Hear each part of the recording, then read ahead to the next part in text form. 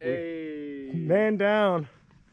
So we're laughing here with man down situation.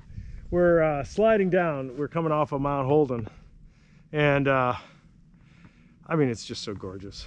But we're laughing and playing, and you know, I made the comment like, who knew you could play in snowshoes? And so I wanted to explain a little background. For me, yeah, I don't like having anything on my back. I mean, I prefer having a backpack opposed to no backpack, but if I would prefer to just have nothing, just walk in nature with nothing. Mm-hmm. Maybe some clothes.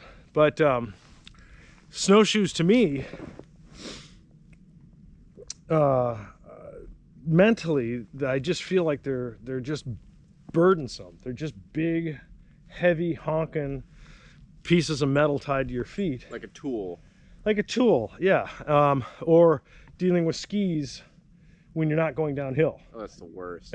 Yeah, you're going straight on, or, you know, worse, uphill. And, you know, it's just heavy and hard. But my experience with these snowshoes is absolutely the opposite. I put them on and they're light. They're just basically an extension of my boot. Yeah. I don't feel like I've got much going in terms of extraneous material, and we can play. Yeah. You know, that's kind of the thing that I'm realizing this season with the snowshoes is put them on, man. It's just great. So We're sliding, or wanted to get that out. going uphill, downhill.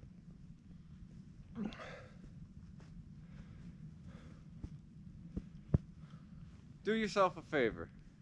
Put on some snowshoes. Yeah. REI, make sure you got them in stock next season. True.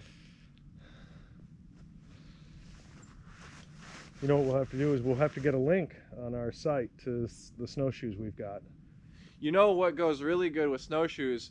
Cool pants. Yeah, neither of us are wearing cool pants right now.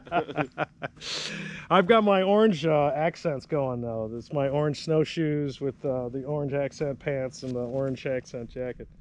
So I'm feeling pretty hip with my fashion statement. And you've got a Burberry scarf on. I'm rocking Burberry today.